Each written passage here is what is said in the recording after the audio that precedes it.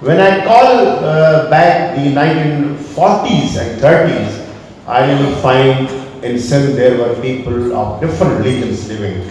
Parsis, Yahudis, Sikhs, Hindus, Muslims, and they all lived together.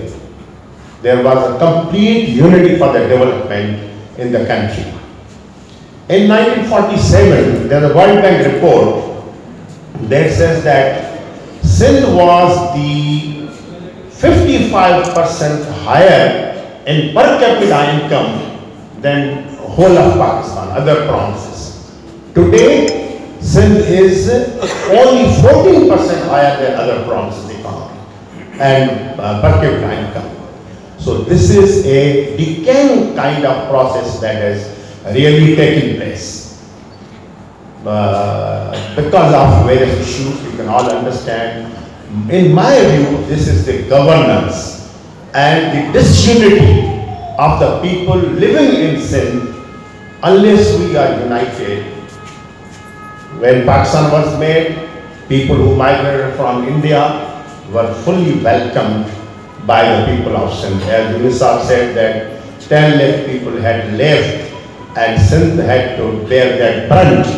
But then some of the other things had been improving.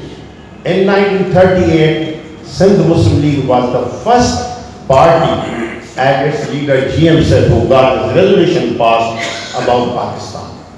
Then 1943, Sindh is the first assembly. Sindh was the first assembly to get this resolution passed.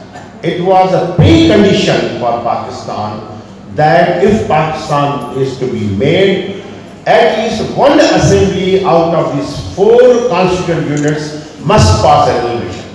And it was Sindh which passed a resolution and welcomed all the people to this promise. 1932, if we recall, Sakkar Barrage was made. And how many people from Punjab and other parts of the country came and resided in this part of the country later on. So these are the things, there are many things one can really talk, and we are just trying to emphasize.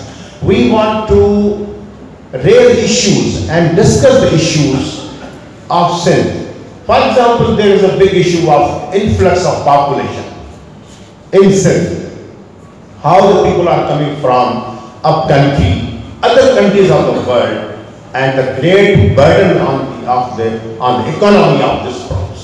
As I have already mentioned some of the figures, we want to develop. This province needs to be developed.